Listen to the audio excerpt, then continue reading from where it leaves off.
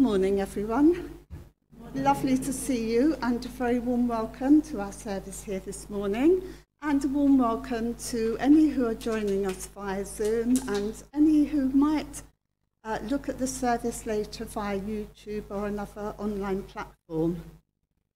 It's lovely to see you all. And we just ask the Lord's blessing on any work or activities that might take place here this coming week. And as it is our communion service, I will light the peace candle.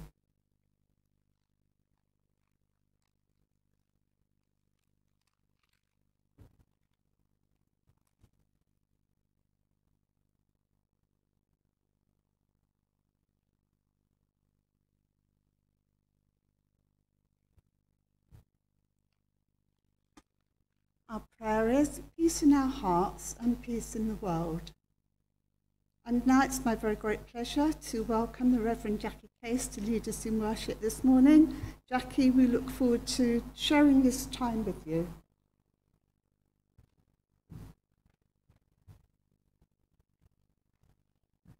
Good morning.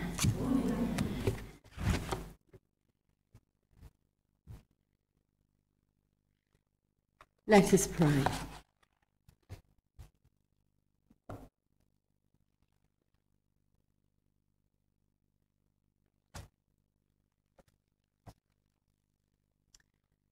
O Lord our God, you expand our world, stretching its boundaries into mystery and wonder, calling us to go deep and beyond, shocking us into silences as we remember our true centre in the midst of life's complexities. You are our God, and we come this morning with reverence to worship you. Enter our hearts in this hour, O Lord our God. Be made plain among all our theories of life and all our interpretations of your way. Stand clear in our souls so that our lives may reshape themselves into your clarity, your priorities, and your wisdom. Challenge our sureness, break open the truth, and be known to us here, O Lord our God. Amen. Our opening hymn, and I invite you to sing into your mask, is Singing the Faith number 101, Before the World Began.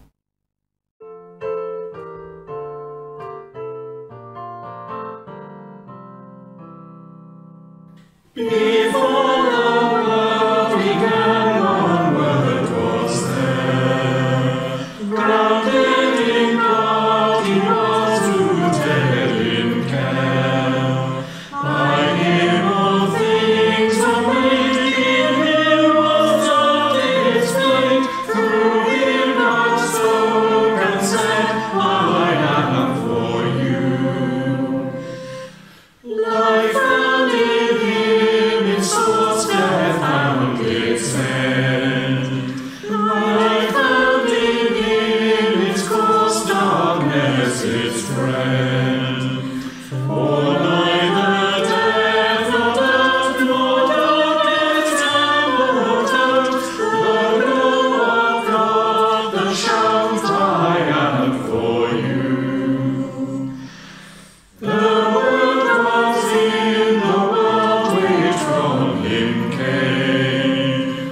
Unrecognized he was, unknown by name. One with all humankind, with the unloved alike, complete sight and frank, I am for you. All who received the word by God were blessed.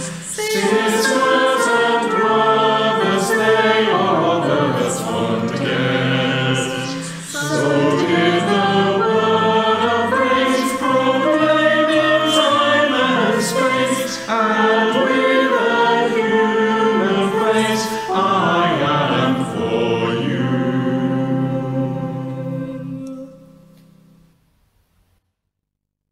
be seated. Let us pray.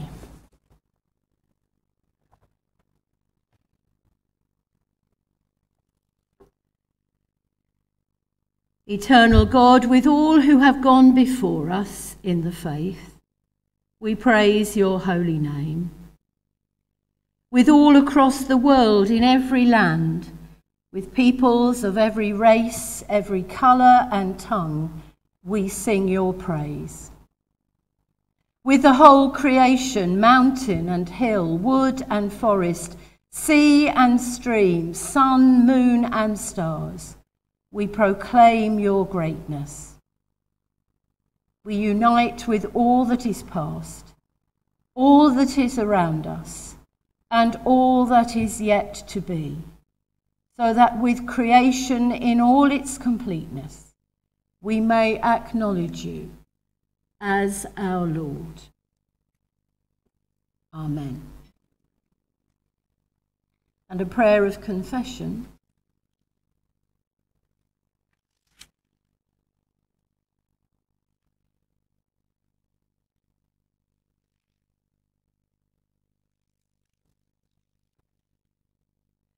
Gracious and holy God,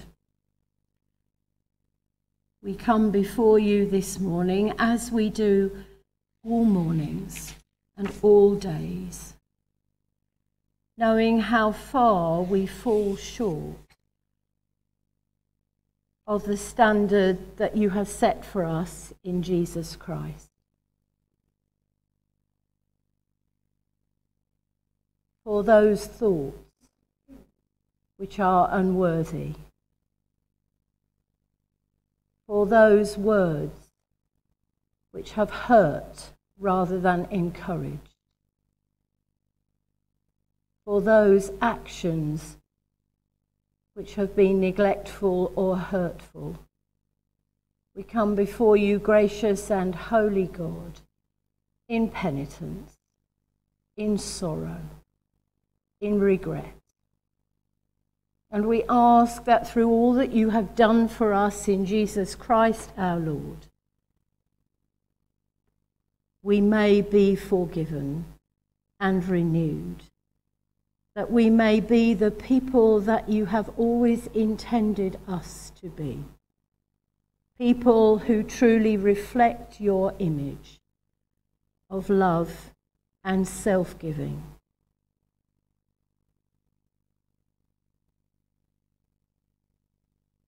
The good news of Jesus Christ is that in him our sins are forgiven. Thanks be to God. Amen.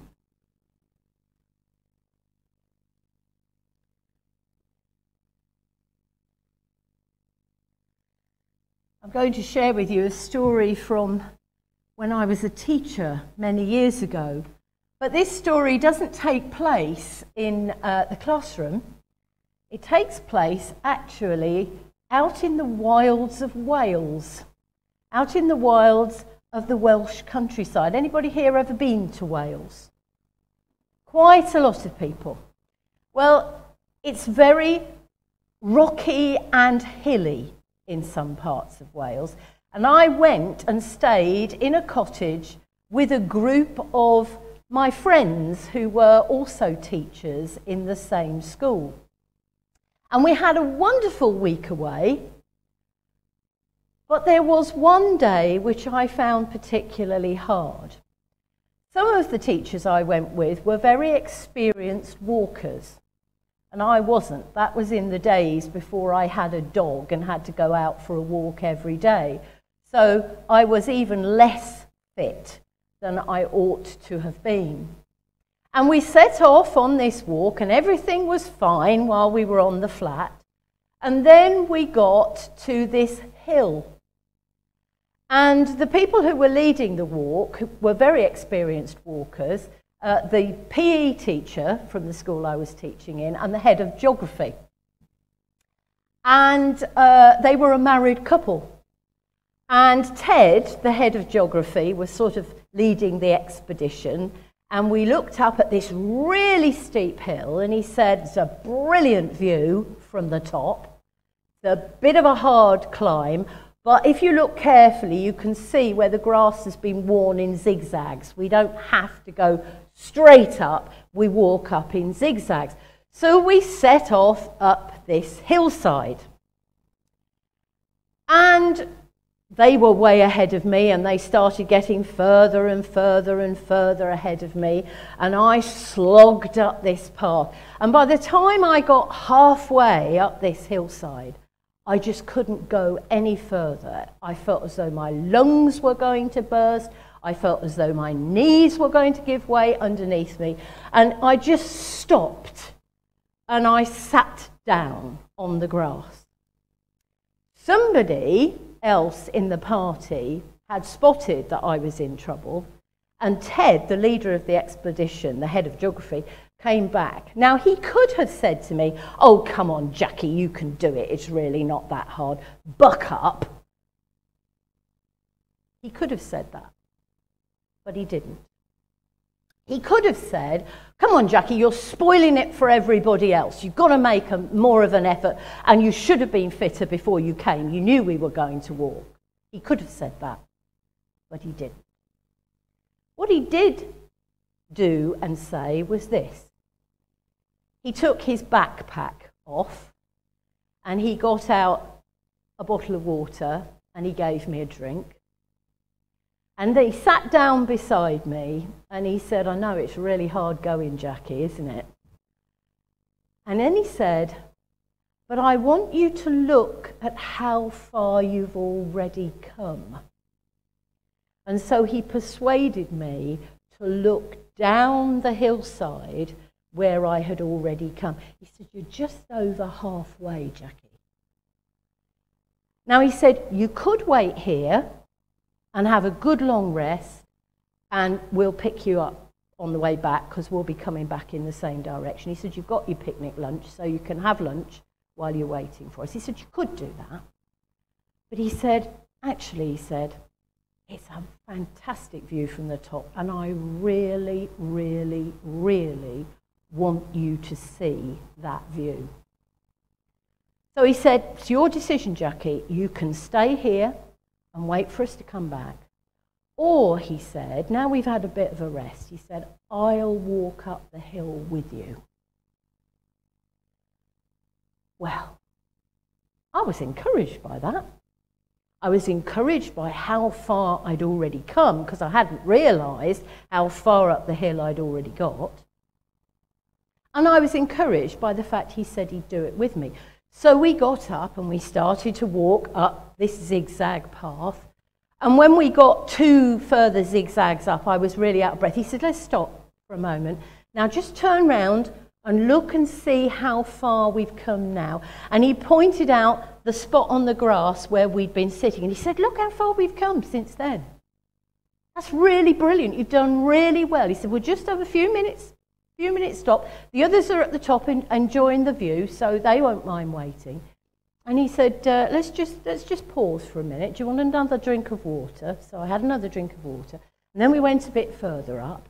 And then he said, let's just pause for a minute and turn around. Oh, look how much further we've come now. You know, in no time at all, it felt, we were at the top. When we got to the top, everybody gave us a big round of applause.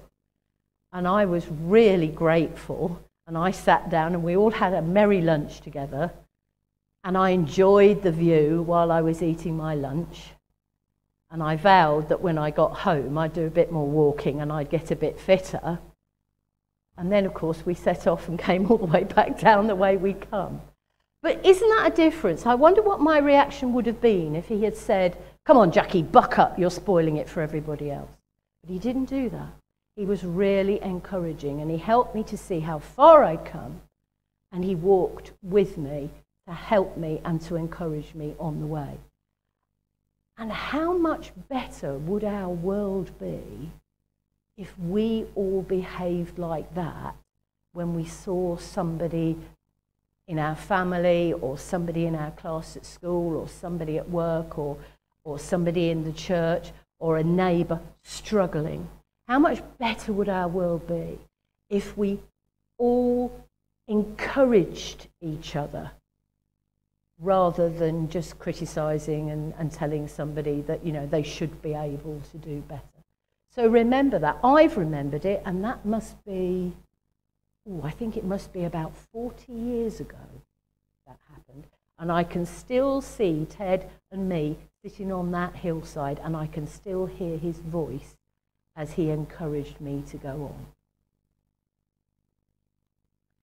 Of course, one of the greatest encouragers we have is the Lord Jesus Christ. And when I struggle in the Christian life, it's very often Jesus who encourages me and says, come on, I'll walk with you, I'll do it with you. And so we're going to sing again now the junior church hymn, which is Jesus Be the Centre, which is singing the Faith 447.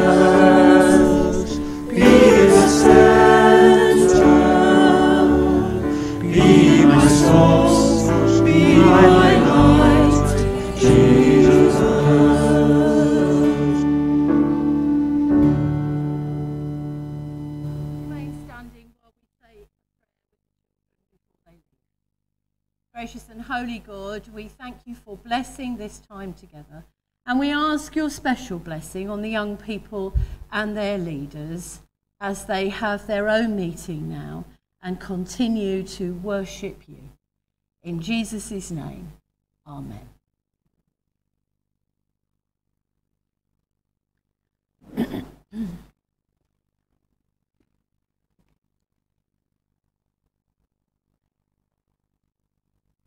Now we're going to have our reading from Mark chapter 7.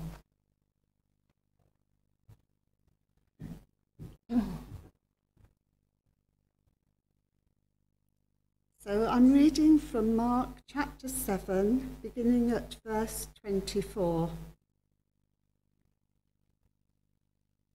Jesus left that place and went to the vicinity of Tyre. He entered a house and did not want anyone to know it, yet he could not keep his presence a secret. In fact, as soon as she heard about him, a woman whose little daughter was possessed by an evil spirit came and fell at his feet.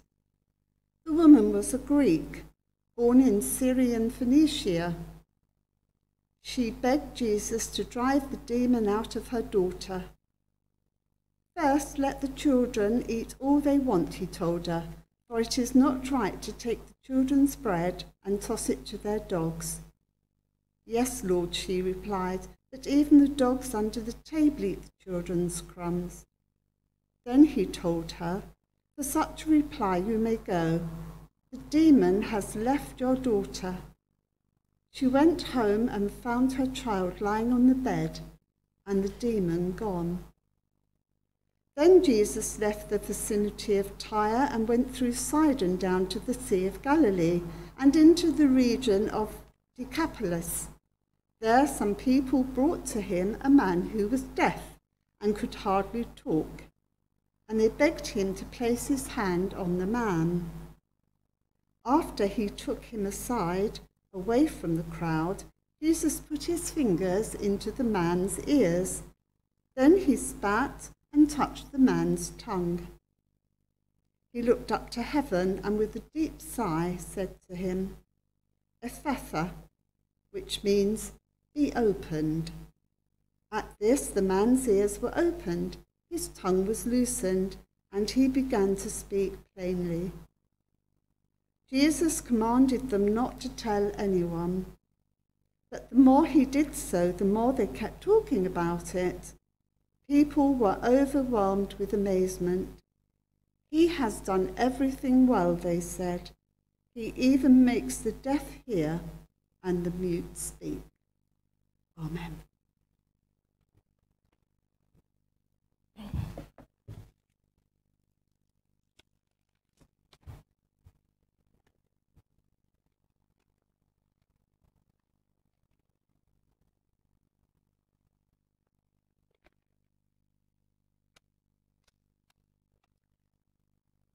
Human beings are not designed for relentless, challenging activity, whether physical or mental.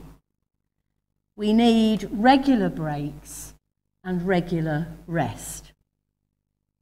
Sometimes we can only get through a very hard period by promising ourselves a complete break when we've completed all the training, problem solving, inventing, physical exertion necessary to get through. It's been interesting to hear the Olympic athletes talking about what they do next and how they have a break before they resume their training. But the same is true of any kind of exertion, including mental exertion. Sometimes we get to the point where we can finally take a break and we heave a huge sigh of relief, and then someone else's problem intrudes on our rest. And when that happens, what might our reaction be? Today's gospel reading, I think, shows this happening to Jesus. And the results have been a challenge to Christian scholars and Christian preachers ever since. Mark tells us that Jesus left the Jewish part of Galilee, in which most of his ministry was taking place, and he went into the largely Gentile coastal area near the city of Tyre. There's no mention of the disciples in this passage, so maybe Jesus has come away this time completely on his own, hoping that in a Gentile area he might stay quietly incognito and have that rest.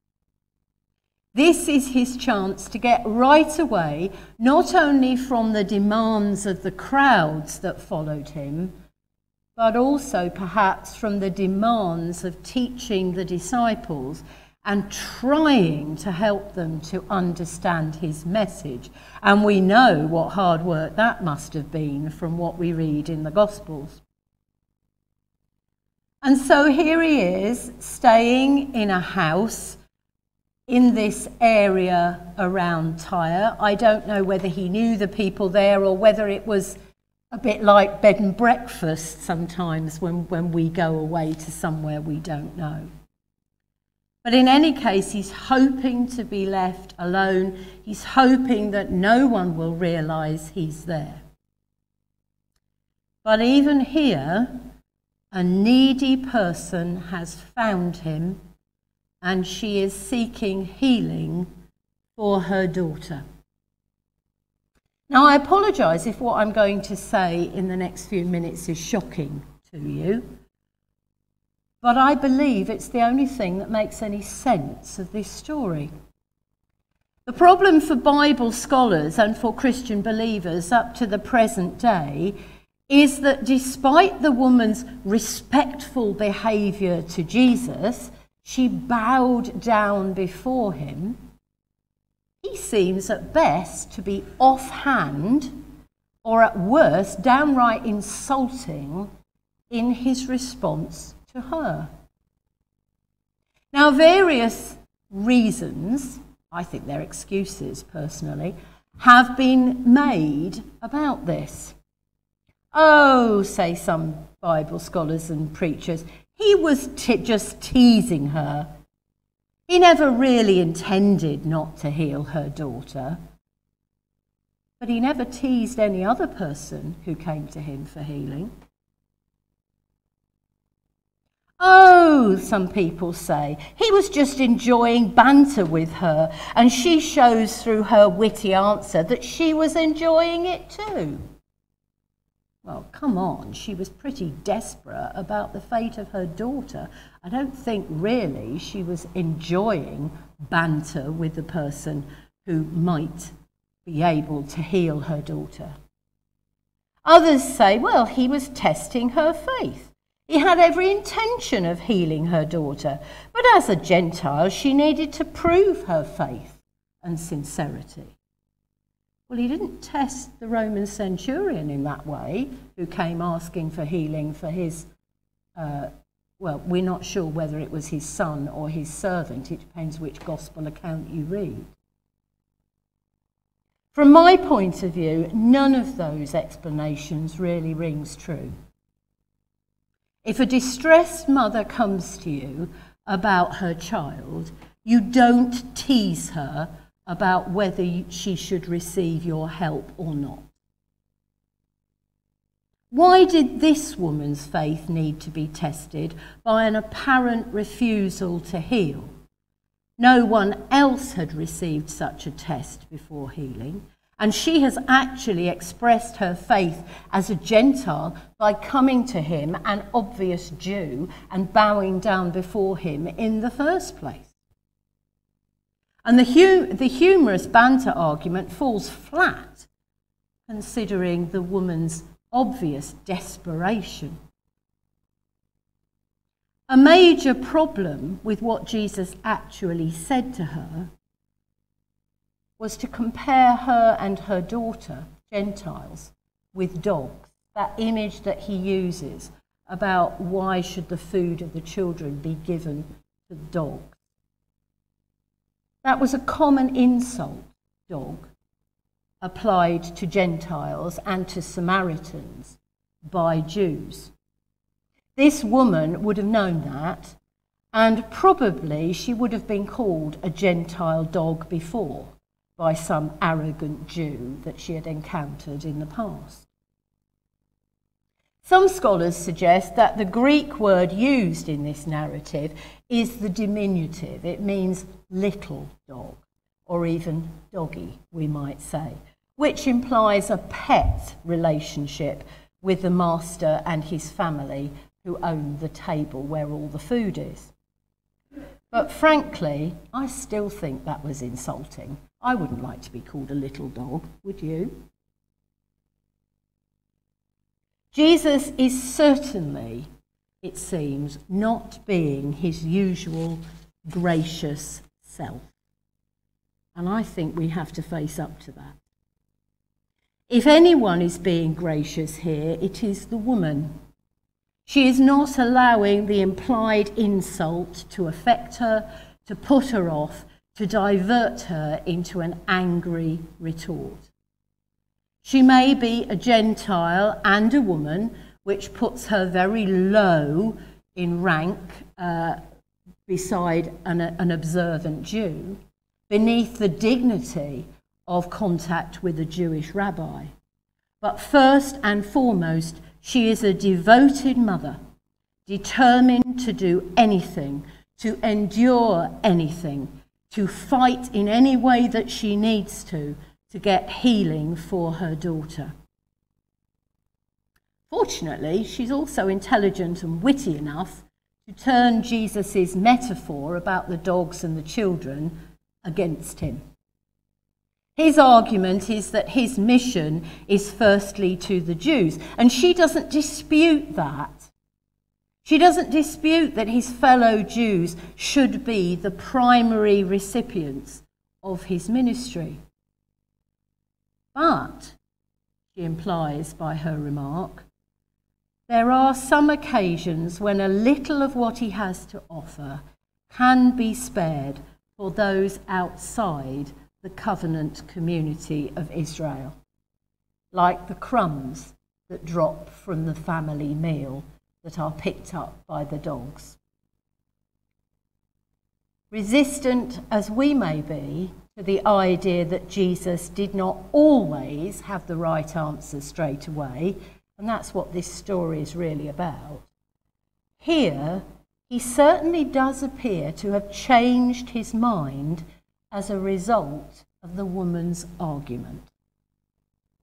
She, on this occasion, understands the true nature and the porous limits of his mission better than Jesus does at this precise moment. God's grace, she points out to him, using the metaphor that he's already introduced, is available to all. So what can we learn from this? Well, I think it points to the humanity of Jesus. Jesus was having an off day. Perhaps not as bad an off day as you or I might have, but an off day nevertheless. And it points to his humanity. But for us, also, we can learn a lesson. We can learn two important lessons from this. For the sake of effectiveness or order, we often have to put limits on what we can do. Charities have to make heartbreaking decisions all the time because of limited resources, both in terms of personnel and finance.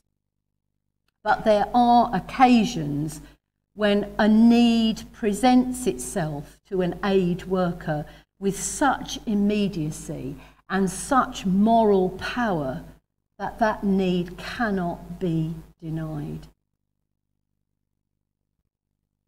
A very current example.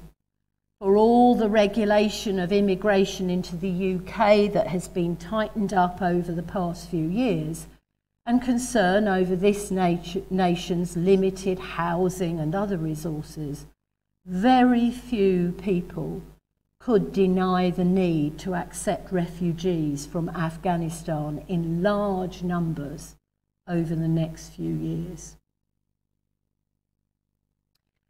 Or, perhaps on a more personal level, however busy we may be with work or family or children or good works, a next-door neighbour in need of urgent and immediate help has a powerful call upon our time and energy. We have to be like the Samaritan who didn't walk on by, and not like the busy priest and Levite who felt they had better things to do and walked along passed by on the other side of the road. One further example we could take from this story, and I think it's a very important one, given our human nature, is how to lose an argument. So often, when someone else's argument is clearly expressed and obviously better than ours, we still cling, don't we, to our defeated point of view, continuing to argue it in justification of what we were saying. Jesus, here in this story, doesn't do that. For saying that you may go the demon has left your daughter, he says in the revised, in the new Revised Standard Version, from which I generally work. In our terms, what he is saying is, you win. On this occasion, you're right about what God wants. Go home. God has healed your daughter through me. So next time, when each one of us feels that we are losing an argument, especially about matters of faith, let's not cling stubbornly to our view simply because it is ours. Let us accept that God speaks through others and thus corrects and perfects our understanding of God's will both for us and for others. And that, of course, is why Christian fellowship, discussion, honest and open discussion in small groups, is so important in fostering the development of our faith. Amen. We come now to our prayers of intercession. I will leave some silences for you to make your own particular prayers to God. It's difficult to do that aloud because I will have to repeat everything for the Zoom congregation. So make your own private prayers to God in the silence on this occasion. If you'd like to fetch it for me now, that would be great. Thank you. There will be a response for the prayers. The response is, Lord, in your mercy, hear our prayer. So it's a very well-known one.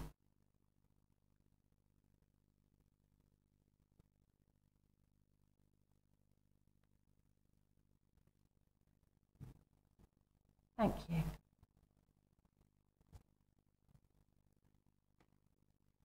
Let us pray. In the clash and clamour of life, loving God, we come into the peace of your presence. In the harsh and forbidding pain so often known in our world, we draw near to hear your still small voice of healing and of grace. Gracious God, may the peace of your presence and the voice of your grace give us power and strength to meet the pain of the world in Christ's name.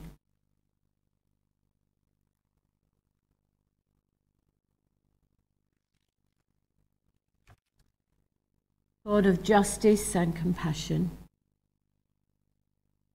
we pray for the leaders of the nations, thinking especially of lands where there is warfare, hunger, injustice, oppression. We hold before you those places that have been brought to our notice this week by items in the news, in newspapers, on the television, on the radio, in magazines. And we hold them before you, gracious and holy God, in faith.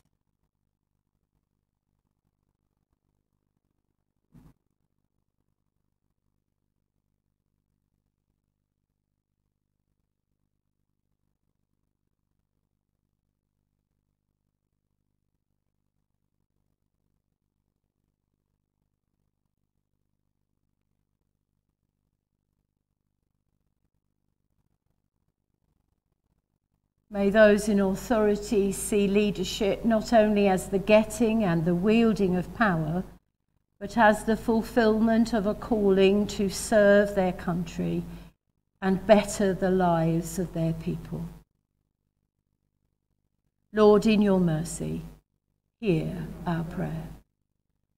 God of hope and salvation, We pray for the church, for this congregation, for the people here in this church and churches in this locality and throughout the world. And we hold before you, gracious and holy God, those known to us who are in special need at this time. Irene Ashworth, Sylvia Benham, Karen Inglesford, Alan King, Phyllis Lebeus, Ham Parsons, Christopher Wotton. And we remember too those from the church family known to us as individuals.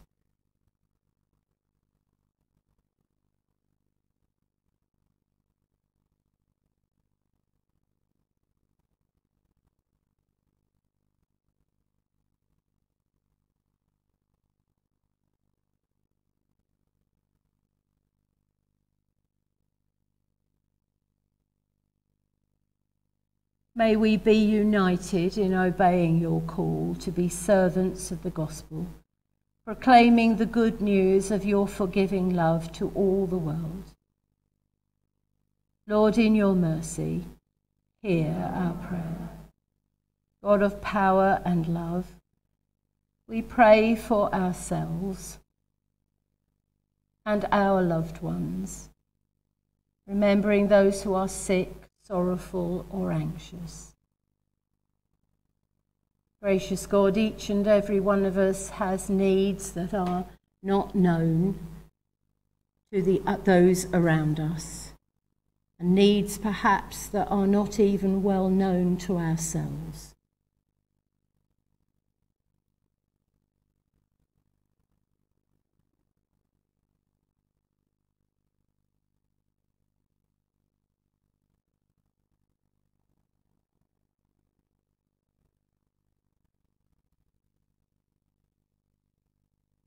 Help us by the power of your indwelling Holy Spirit to be strengthened and comforted, healed and forgiven, that we may be enabled to follow our calling to love and serve, and that our actions, our words and our prayers may be inspired by that same Holy Spirit. Lord, in your mercy, hear our prayer. We ask these prayers in the name of our Lord Jesus Christ, who taught us when we pray to say, Our Father, who art in heaven, hallowed be your name. Your kingdom come, your will be done, on earth as in heaven. Give us today our daily bread. Forgive us our sins, as we forgive those who sin against us. Lead us not into temptation, but deliver us from evil. For the kingdom, the power, and the glory are yours, now and forever. Amen. As we prepare ourselves for communion, we are going to sing that lovely hymn, Singing the Faith, number 615, Let Love Be Real.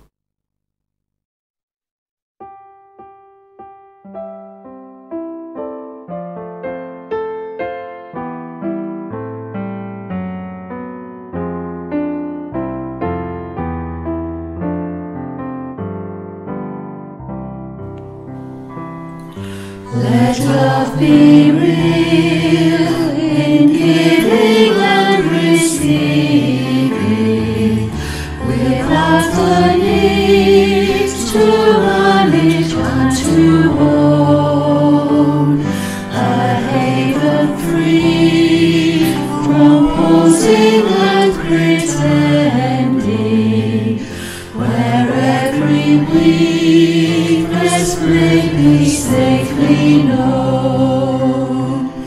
Give me your heart,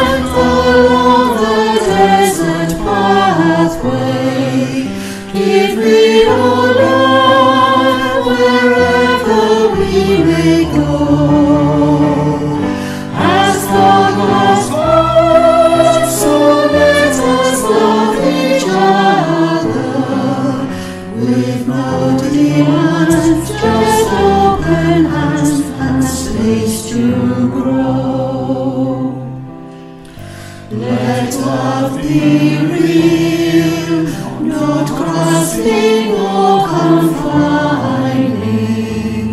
That strange embrace that holds yet sets us free, that helps us face the risk of truly living, and makes us brave to be what we might be. Give me your strength when all my words are weakness. Give me your love in spite of all you know. As God loves us, so let us love each other, with no demands, just open hands and space to grow.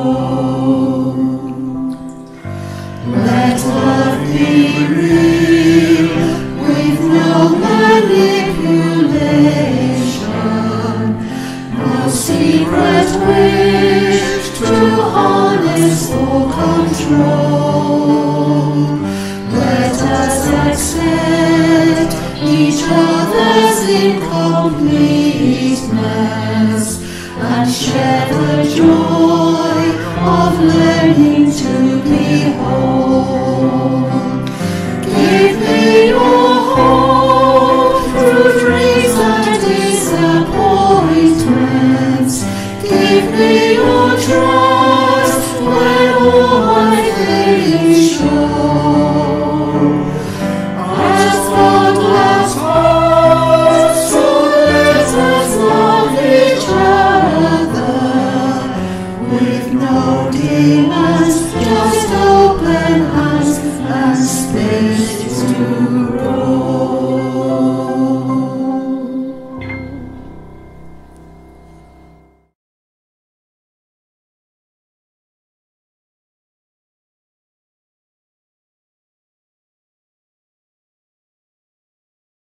Little communion pack. Is there anyone who hasn't got one? If you haven't, just put your hand up. I'm sure there are some that can be delivered to you.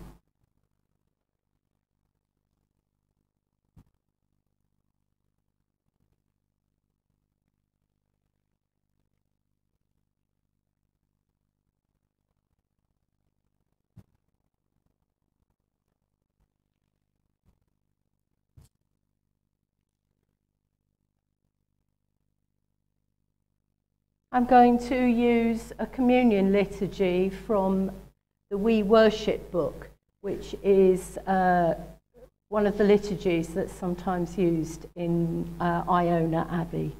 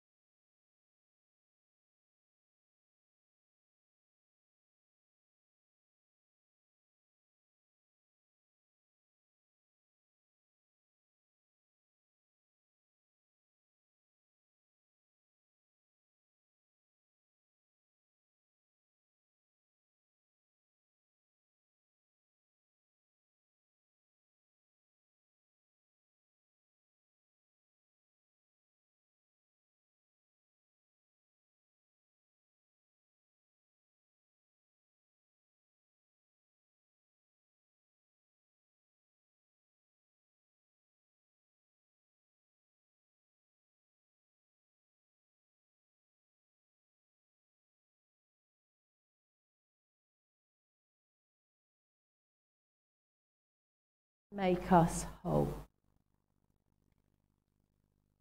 The responses to my next few words will be familiar to you, so please feel free to join in with them.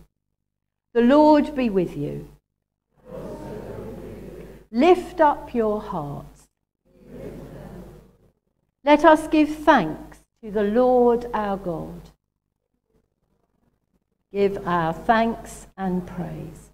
It is indeed right, O Lord our God, for you made us, and before us you made the world we inhabit, and before the world you made the eternal home in which through Christ we have a place. All that is spectacular, all that is plain, have their origin in you. All that is lovely, all who are loving, point to you as their fulfillment. And grateful as we are now for the world we know and the universe beyond our knowledge, we particularly praise you, whom eternity cannot contain, for coming to earth and entering time in Jesus, for his life which informs our living, for his compassion which changes our hearts, for his clear speaking which contradicts our harmless generalities, for his disturbing presence, his innocent suffering, his fearless dying, his rising to life, breathing forgiveness. We praise you and we worship you. And here too our gratitude rises for the promise of the Holy Spirit, who even now confronts us with your claims and attracts us to your goodness. And therefore we gladly join our voices to the song of the church on earth and in heaven. Holy,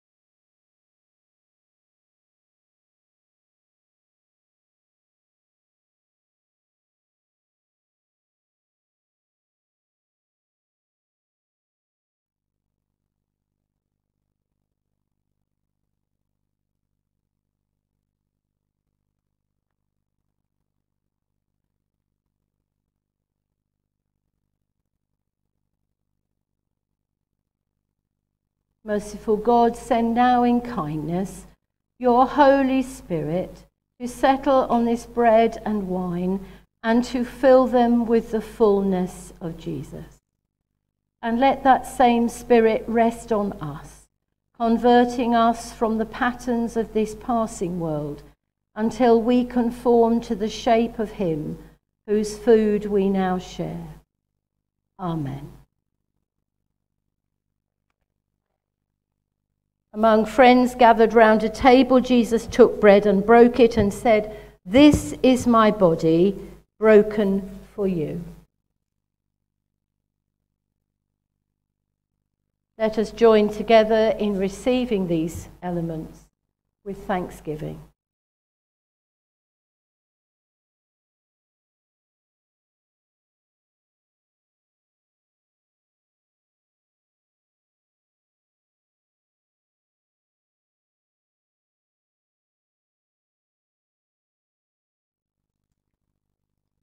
Later, he took a cup of wine and said, "This is the new relationship with God, made possible because of my death. Take it, all of you, to remember me."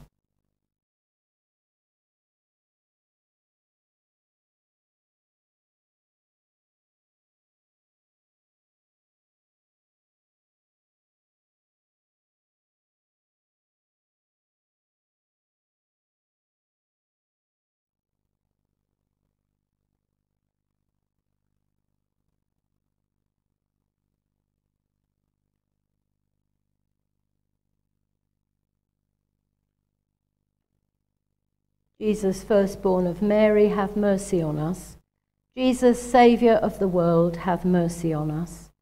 Jesus, Monarch of heaven, grant us peace. He whom the universe could not contain has been present to us in this bread. He who redeemed us and called us by name has met us in this cup.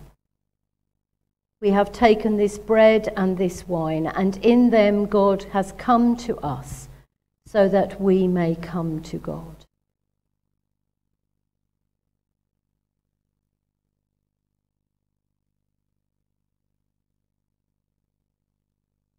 In gratitude, in deep gratitude for this moment, this meal, these people, we give ourselves to you.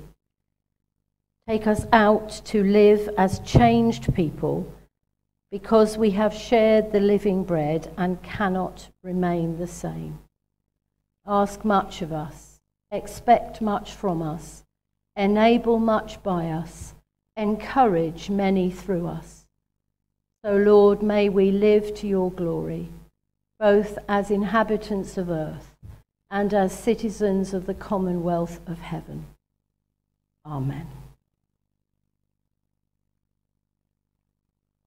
Our concluding hymn is Singing the Faith, number 3, Eternal God, your love's tremendous glory.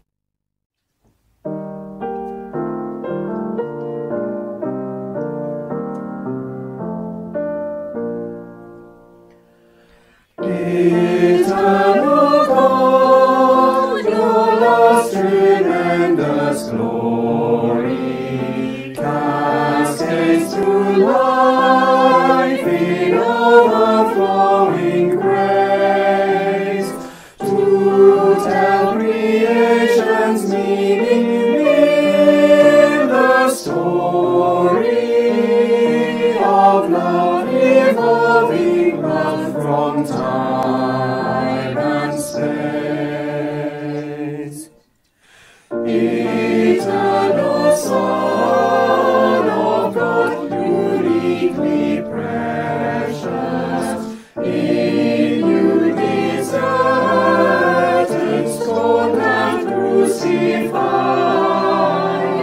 God's love has fathomed sin and death, deep darkness, and flawed humanity is glorified.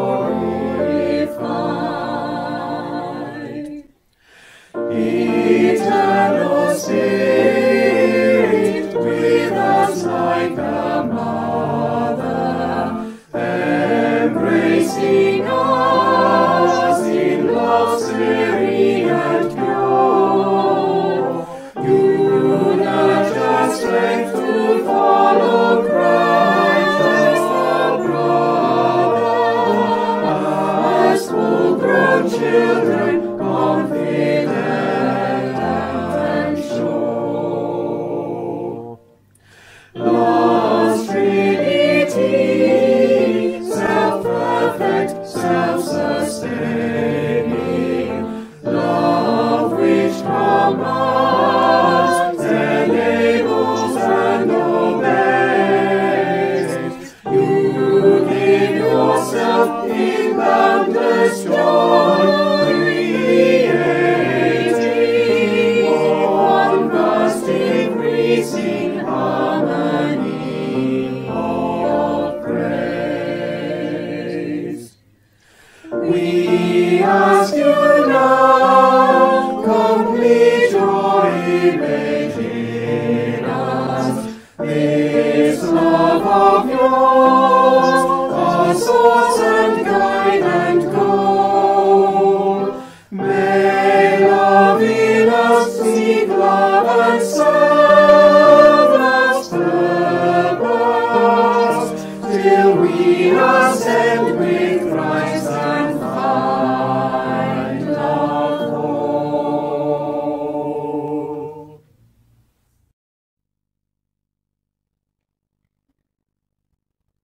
Christ's food in our souls, our food shared like his.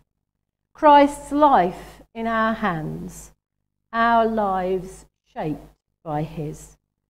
Christ's love in our hearts, our love warmed through his. Christ's peace on our path following his. In the name of the Father, and of the Son, and of the